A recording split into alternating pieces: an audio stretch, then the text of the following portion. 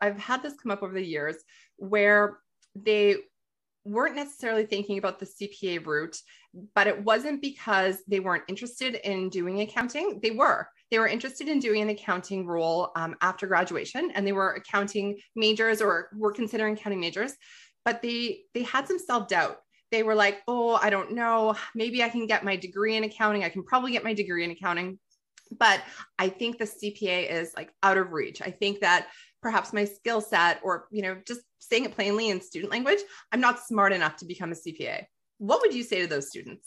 I'm going to say if you made it through Dal accounting, you can do it. You are smart enough. You have the tools, you have the resources. Dal's accounting program, whether you're in it now or you've made it through, looking back, it's hard work. You put in the work, you put in the time, you were able to get through and show up, and you having sort of that outlook and even those tools, as I said, to do that at Dal, the next, whether you do sort of the modules, core 1, core 2, whatever you may do, you have the tools to get through. It's a mindset. And if you are interested in doing accounting after, the only thing holding you back is yourself. And I think you would regret that for, I don't want to be dark, but potentially the rest of your life. If you did that on a decision of self-doubt, I would say just go full out. You've made it this far. It's so in reach for you that just keep going. You can do it 100%.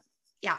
No, I love that. Yeah. And the thing is, if the reason for you not doing it is self-doubt, throw that away. Exactly. There's other reasons. Yeah. If you don't love accounting and you don't find it interesting, you can't see yourself in a role, I'm not going to sugarcoat it.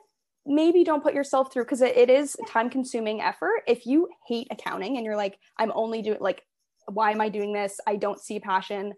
You don't see yourself. Maybe not. And that's totally fine. It's not everyone's path. And as I said, it is time consuming, but if the only reason that you wouldn't be doing it is because you don't have the confidence, throw that away. And yeah, no. Fabulous. Yeah. And I would even say, if you're unsure, but you're like, oh, well, so I'll say for me, I wasn't quite sure. There was nothing pulling me somewhere else. And so I was like, well, I don't know. It's like a relatively short time commitment if you're willing. And if you don't even use it for the rest of your life, is kind of what I would put on there, is if like, you're not like, if you're like, oh, I like accounting, but you're like, I can't see myself in an accounting role for the rest of my life, I'd be like, it's okay. Like, there's so many things that you can use this degree for. You can use it to be an accountant, or you can use it to, like, quote, pivot. We have some of our former students who just recently got their CPAs and will be going and pursuing a marketing degree. So like a marketing exec with number knowledge. Yeah. Any accounting knowledge is so valuable in the business world. Like, you can understand the entire company, you know what's going on. It's so valuable. And yeah, as you said, you don't need to stay in accounting, CPA, or just accounting in general. The door like opens so many other opportunities for you. So yeah, it is really valuable and interesting how so many paths can sort of pop up for you, or you can divert and change whenever you want. Yeah. So yeah. Cool. So I